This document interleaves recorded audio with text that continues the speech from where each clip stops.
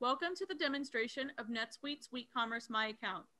In this video, we will explain how a customer uses the MyAccount self-service capabilities. Starting on the SuiteCommerce MyAccount home screen, I will log in as Smith Supplies. The Overview tab provides visibility into each of my invoices, as well as the payment status of each.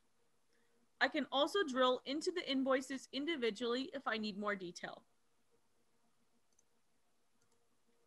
The Purchase History tab displays all purchases that Smith Supplies has made, as well as the order status of each. I can also view tracking information for each of my orders here as well. For sales order $6.99, I can see when and where this order was shipped, as well as access a link to track the order. I can also see the individual line items from this order and details of each. If I need to return a purchase, I can initiate a return request by clicking the Request a Return button here. On the Quotes tab, I see all of my existing quotes, as well as the status of each. If I drill into quote EST17, I can convert it to a sales order by clicking on Review and Place Order here. On the Account Balance tab of the Billing section, I see my outstanding balance, as well as available spend, both of which are updated in real time from the NetSuite ERP. I can also view any existing deposits or credits that I can apply to invoices, as well as my account terms.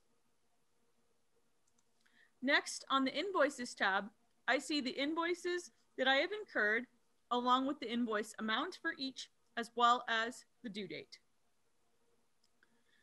I can filter for invoices that are either open or paid in full using the buttons at the top.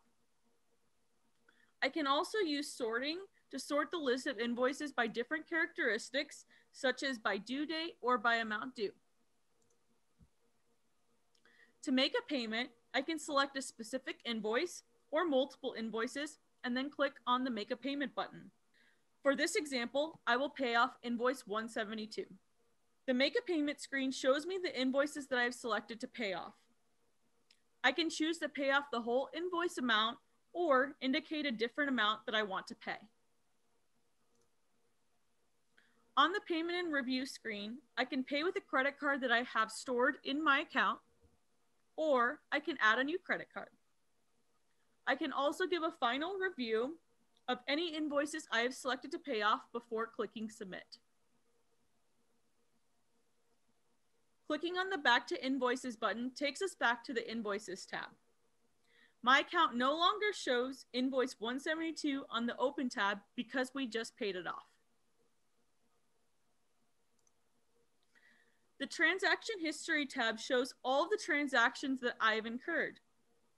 I can use date and type filters at the top to filter for specific transactions.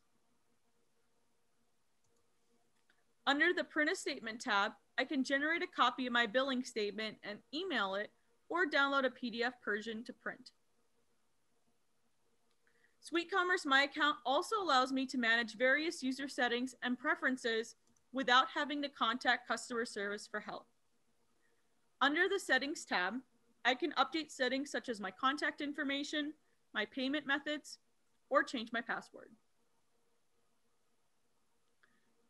If I have a question about an order or how to use a product, or if a product I received is damaged, I can submit questions or issues via a case. Cases go directly to the customer service support desk in the NetSuite ERP. I can also track the status of existing cases or respond to cases on the Support Cases tab. Thank you for watching this demonstration. If you have any questions, please reach out to your account manager.